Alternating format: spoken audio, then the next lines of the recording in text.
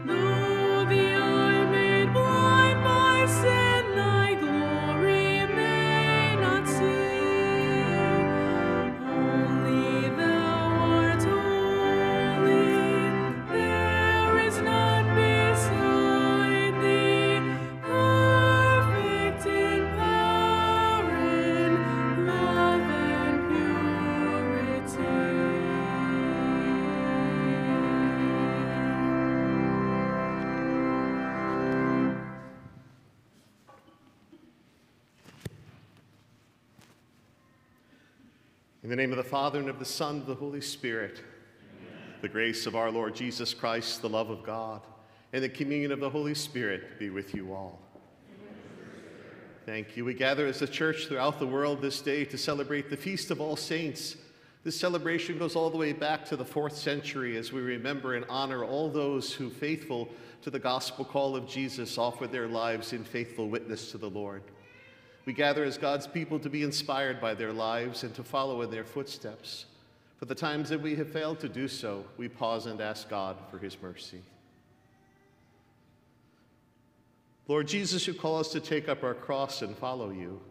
Lord, have mercy. Lord Jesus, you come to us in word and sacrament to strengthen us in holiness. Christ, have mercy. And Lord Jesus, you send us forth as faithful witnesses to the good news. Lord, have mercy. And may Almighty God have mercy on us, forgive us our sins, and bring us to everlasting life.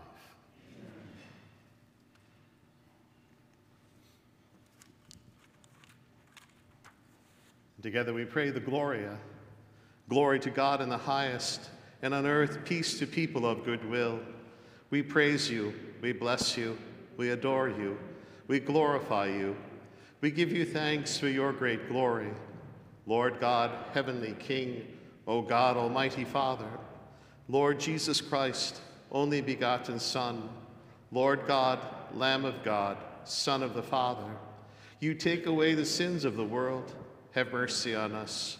You take away the sins of the world, receive our prayer. You are seated at the right hand of the Father, have mercy on us. For you alone are the Holy One, you alone are the Lord, you alone are the Most High, Jesus Christ, with the Holy Spirit, the glory of God the Father. Amen. And let us pray.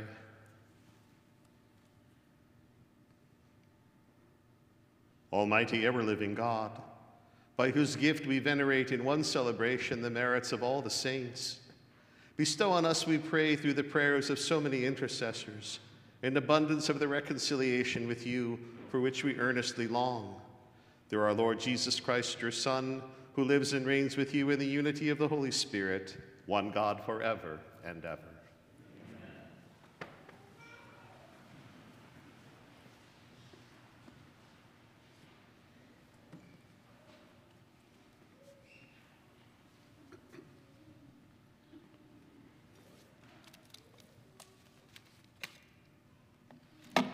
A reading from the book of Revelation. I, John, saw another angel come up from the east, holding the seal of the living God. He cried out in a loud voice to the four angels who were given power to damage the land and the sea. Do not damage the land or the sea or the trees until we put the seal on the foreheads of the servants of our God. I heard the number of those who had been marked with the seal, 144,000, marked from every tribe of the children of Israel. After this, I had a vision of a great multitude, which no one could count, from every nation, race, people, and tongue. They stood before the throne and before the Lamb, wearing white robes and holding palm branches in their hands. They cried out in a loud voice, "Salvation comes from our God, who is seated on the throne, and from the Lamb." All the angels stood around the throne and around the elders and the four living creatures. They prostrated themselves before the throne, worshiped God, and exclaimed, "Amen. Blessing and glory, wisdom and thanksgiving, honor, power, and might be to our God forever and ever. Amen." Then one of the elders spoke up and said to me, "Who are these wearing the white robes, and where did they come from?" I said to him, "My Lord, you are the one who knows." He said to me, "These are the ones who have survived the time of great distress. They have washed their robes and made them white in the blood of the Lamb." The word of the Lord. Thanks be to God.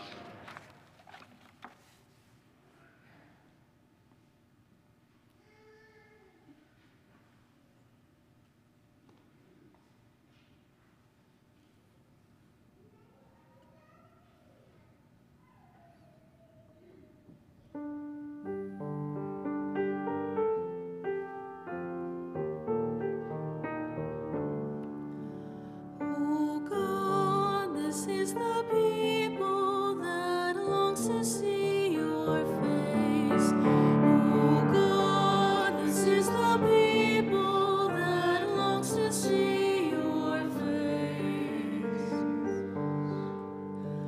All the earth is yours, O God, the world and those who dwell on it. You have founded it upon the seas and established it upon the rivers. Oh God, this is the people that longs to see your face. Oh God, this is the people that longs to see your face. Who can ascend your mountain, God, or who may stand in this holy place? Those whose hands are sinless, hearts are clean, and desire not the vanity of earth. Oh God, this is the people that longs to see your face. Oh God, this is the people that longs to see your face. They shall receive your blessing, God. Their Savior shall reward them. Such is the face that seeks for you, that seeks your face, O God of Jacob. Oh God, this is the people that longs to see your face. Oh God, this is the people that longs to see your face.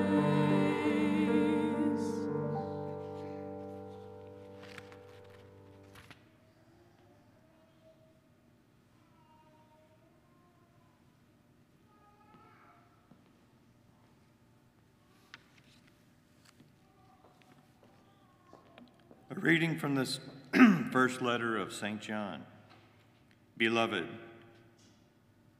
see what love the Father has bestowed on us, that we may be called the children of God. Yet so we are.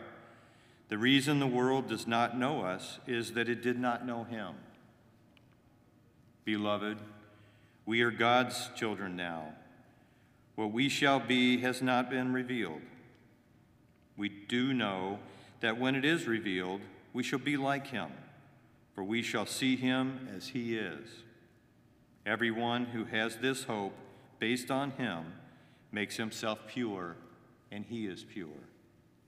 The word of the Lord. Thanks be to God.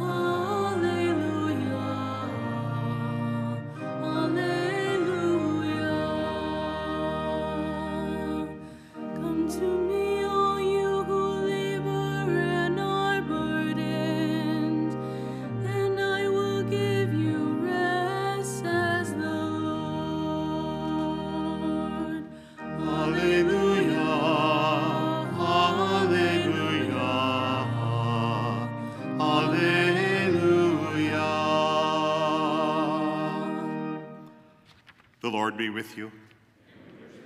A reading from the Holy Gospel according to Matthew. When Jesus saw the crowds, he went up the mountain, and after he had sat down, the disciples came to him. He began to teach them, saying, "Blessed are the poor in spirit, for theirs is the kingdom of heaven. Blessed are they who mourn, for they will be comforted. Blessed are the meek, for they will inherit the land. Blessed are they who hunger and thirst for righteousness, for they will be satisfied. Blessed are the merciful, for they shall be shown mercy. Blessed are the clean of heart, for they will see God. Blessed are the peacemakers, for they will be called children of God. Blessed are they who are persecuted for the sake of righteousness, for theirs is the kingdom of heaven.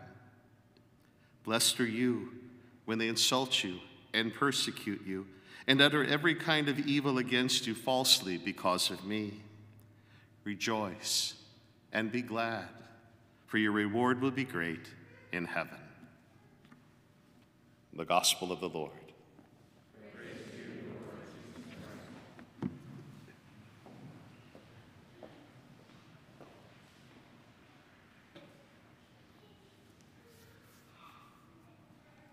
For those who are new to our parish, since last celebration of All Saints a year ago, or the feast of our patron, Sebastian, the candle that's lit under the altar rests on top of a relic, a piece of the bone of Saint Sebastian. We're really privileged as our parish to have a relic of our patron buried beneath the altar, and that was buried on the day that this church was dedicated in April in 2007. So we're blessed to celebrate the presence, a reminder of that communion with our own patron and all the saints that we celebrate today. Father Michael McGivney lived during the second half of the 19th century, ordained a priest in 1877, served in New Haven, Connecticut, and in his short span as a priest, he died at the age of 38 from a pandemic that existed back then, 1890 rather, at the age of 38. And during his time as a priest, he worked hard to help immigrants settle into the community. He established what is now known as the Knights of Columbus, this great fraternal organization, international. We have our own really wonderful and active council here. Many of you who I see belong to it. But Father McGivney established this organization to provide for the needs of widows and orphans, people who had lost their husbands and their fathers, and to establish a fellowship which could support them as they settled into the community and celebrated their Catholic faith. Carlos Acutis, a teenager in Milan, Italy, who was quite proficient at his computer screen, as most teenagers are, And during his time, he spent time documenting the Eucharistic miracles. We'd research them all and catalog them. He had great devotion to the Eucharist and to the celebration and prayer of the Rosary. And also during that time, he went out to serve the poor in his community. And he would stand up for other young people that were being bullied in school. In 2006, he died at the age of 15 from leukemia. And during his struggle and battle with that cancer, he offered up his suffering for the church and bore courageous witness in his dying to his faith and hope in Jesus Christ. So Father Michael McGivney in the second half of the 19th century dies at the age of 38 in 1890. Carlos Acutis dies in the year 2006 at the age of 15. What is their common thread? In the month of October, the church beatified them, the process of beatification, which is the final step before canonization, which is the official recognition of an individual as a saint. Miraculous actions were ascribed to both of them in miracle healings that took place. And so at the beginning of October, Carlos Acutis was beatified, and just yesterday in Hartford Cathedral of St. Joseph, Father Michael McGivney was beatified as well. We remember them this day because they're on the path to being acknowledged as saints. But not just them. All of us here should be on that same path. Each and every one of us are called to the path of holiness. And while the church will select a few whose lives are well known and publicly demonstrated courage and hope in their faith, we gather today not just to remember them, but to be inspired by them. As we honor their witness, we are challenged to say, Lord, can you give me the grace to bear witness to my faith in you, in all that I say and do, in whatever vocation it is that you call me to? What gives us the desire to do that? Our second reading gives us an insight. As St. John says, we are children of God. We are not just created as something to be made by God on some far-off distant universe, on some far-off distant planet, but God chose to create us and calls us children, an intimate relationship. And called to this intimate relationship where we are children of the God who created everything. We're called to live that relationship out, to respond to the one who breathes life into us, to respond to the one who loves us like no other, so that our lives might be a reflection of what we have been given, the precious gift of life, the precious gift of faith and hope and love. Father McGivney and Carlos Acutis and Saint Sebastian and all the holy apostles and all the holy men and women who for centuries have lived and died for their faith, we remember today. For as Christians, we celebrate our communion with them, that we gather not just alone here and now to worship God, but as we know in our celebration, the profession of our creed, we gather with them who are in communion, who stand in the presence of God and join in praising God as we come here now to worship our Lord through Jesus Christ. So we thank God for their faithful witness as Carlos and Father McGivney move along the path of holiness to be acknowledged as saints. We now are given the opportunity each and every day to awaken to a new day and say, Lord, give us the grace, the courage, deepen our faith, that we too might join all the holy ones who stand in your presence to give you praise.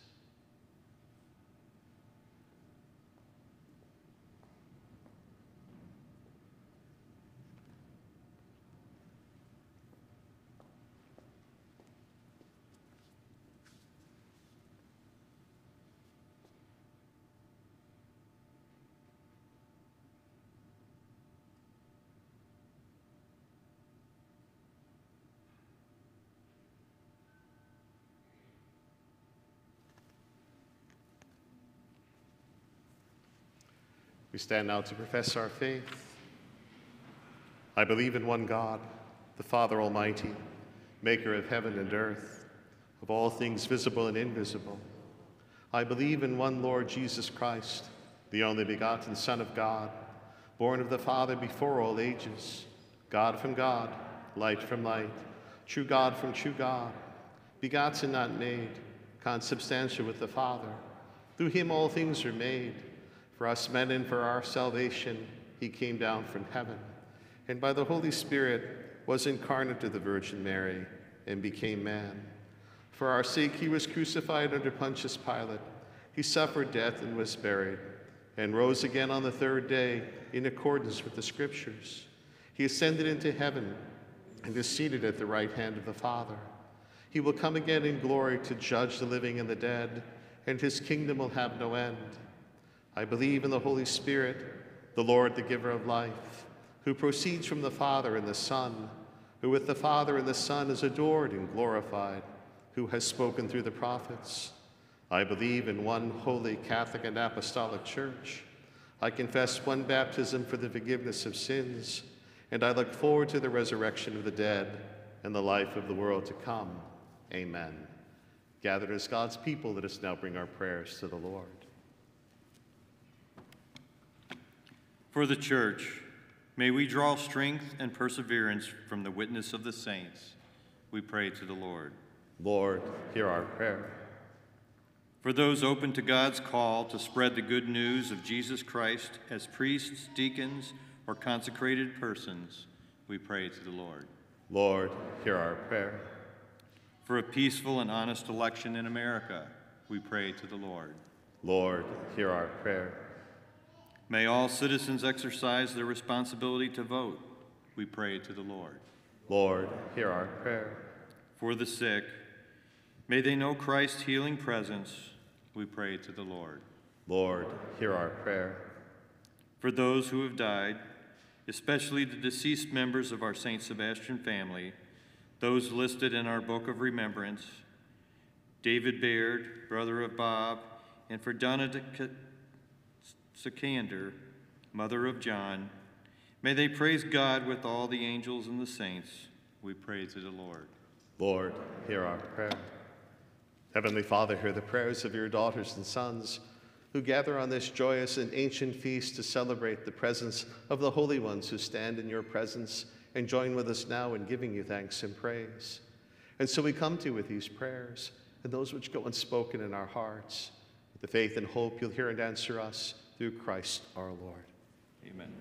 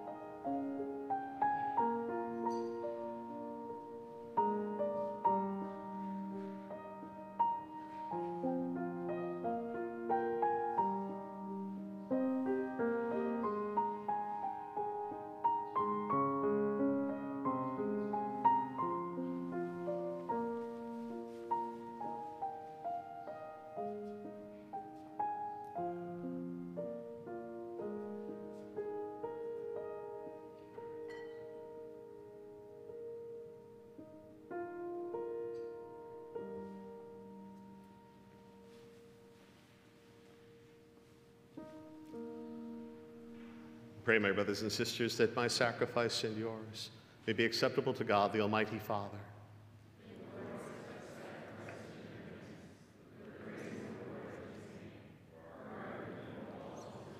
May these offerings we bring in honor of all the saints be pleasing to you, O Lord, and grant that just as we believe the saints to be already assured of immortality, so we may experience their concern for our salvation through Christ our Lord. And the Lord be with you. Lift up your hearts. Let us give thanks to the Lord our God. It is truly right and just, our duty and our salvation always and everywhere, to give you thanks, Lord, Holy Father, Almighty and eternal God. For today, by your gift, we celebrate the festival of your city, the heavenly Jerusalem, our mother, where the great array of our brothers and sisters already gives you eternal praise. Towards her we eagerly hasten as pilgrims advancing by faith, rejoicing in the glory bestowed upon those exalted members of the Church, through whom you give us in our frailty both strength and good example.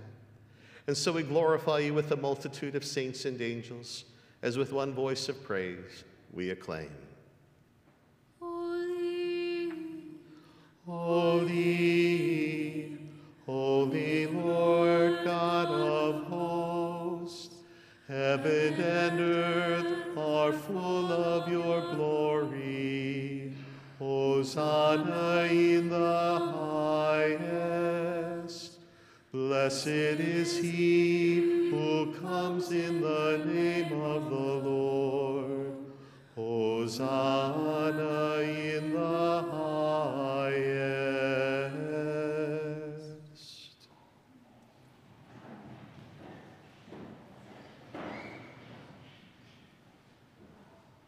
You are indeed holy, O Lord, and all you have created rightly gives you praise.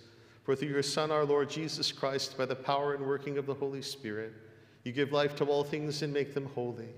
And you never cease to gather a people to yourself, so that from the rising of the sun to its setting, a pure sacrifice may be offered to your name. Therefore, O Lord, we humbly implore you, by the same Spirit, graciously make holy these gifts we have brought to you for consecration, that they may become the body and blood of your Son, our Lord Jesus Christ, at whose command we celebrate these mysteries. For on the night he was betrayed, he himself took bread, and giving you thanks, he said the blessing, broke the bread, gave it to his disciples, saying, "Take this, all of you, and eat of it, for this is my body, which will be given up for you."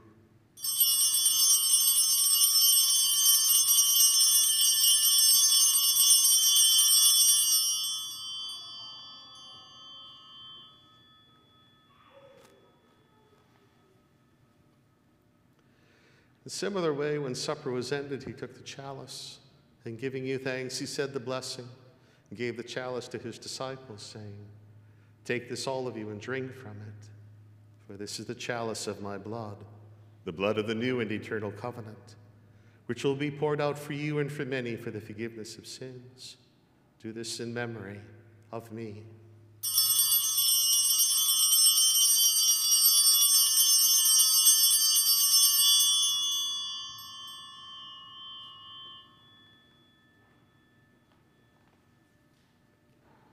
The mystery of faith. when we eat This bread and drink this cup, we proclaim your death, O Lord, until you come again. Therefore, O Lord, as we celebrate the memorial of the saving passion of your Son, his wondrous resurrection and ascension into heaven, and as we look forward to his second coming, we offer you in thanksgiving this holy and living sacrifice. Look, we pray, upon the oblation of your church, and recognizing the sacrificial victim by whose death you will to reconcile us to yourself.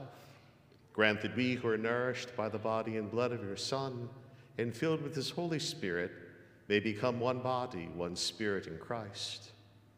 May he make of us an eternal offering to you, so that we may obtain an inheritance with your elect, especially with the most blessed Virgin Mary, Mother of God, with blessed Joseph, her spouse, with your blessed apostles and glorious martyrs, with Saint Sebastian, and with all the saints on whose constant intercession in your presence we rely for unfailing help. May the sacrifice of our reconciliation, we pray, O Lord, advance the peace and salvation of all the world. Be pleased to confirm in faith and charity your pilgrim church on earth, with your servant Francis, our Pope, and David, our Bishop, the order of bishops, all the clergy, and the entire people you have gained for your own. Listen graciously to the prayers of this family whom you have summoned before you. In your compassion, O merciful Father, gather to yourself all your children scattered throughout the world. To our departed brothers and sisters, and to all who are pleasing to you at their passing from this life, give kind admittance to your kingdom. There we hope to enjoy forever the fullness of your glory. Through Christ our Lord, through whom you bestow on the world all that is good.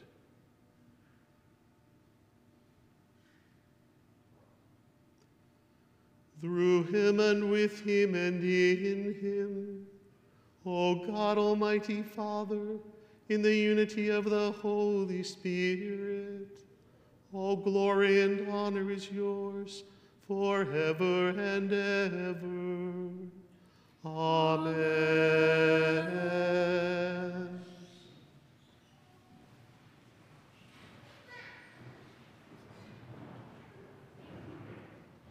At the Savior's command, informed by divine teaching, we dare to say, Our Father, who art in heaven, hallowed be thy name.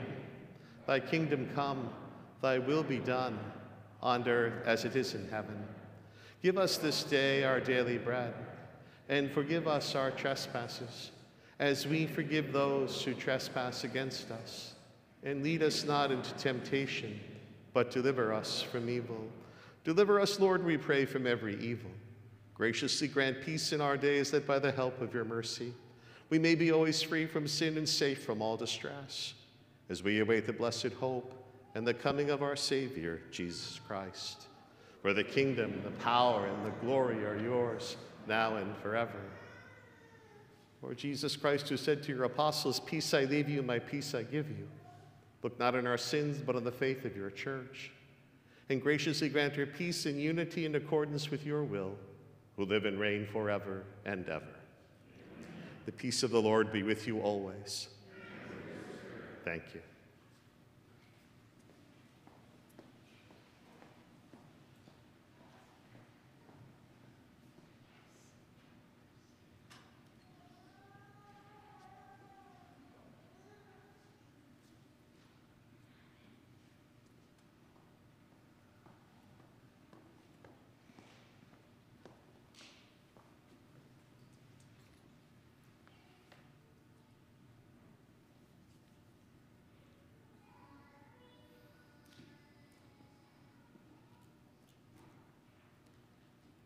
Agnus Dei, qui tollis peccata mundi, miserere nobis. Agnus Dei, qui tollis peccata mundi, miserere nobis. Agnus Dei, qui tollis peccata mundi, dona nobis pacem.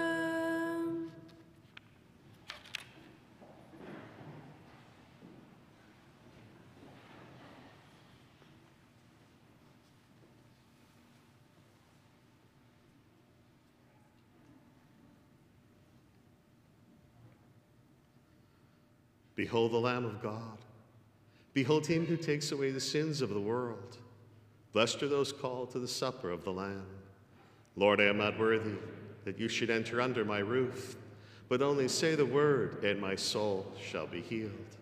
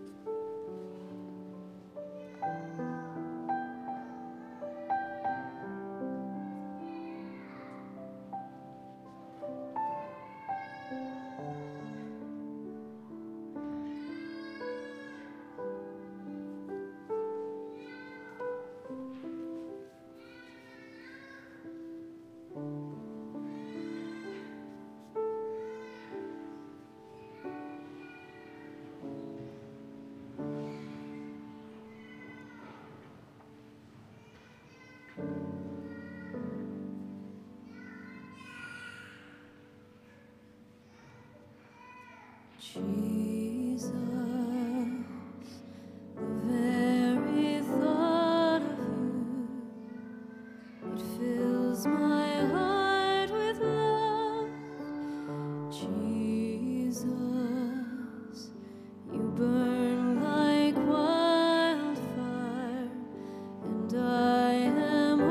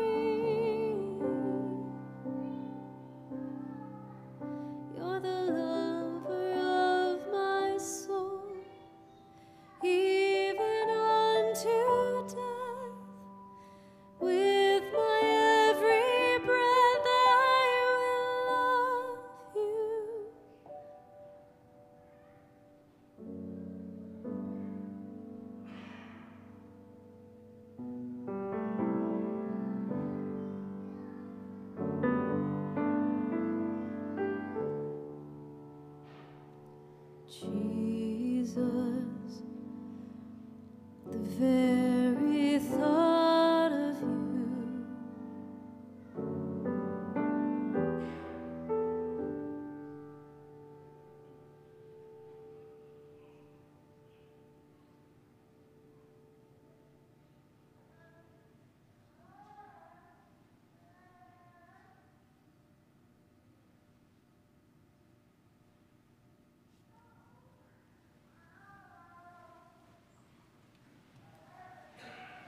Let us pray.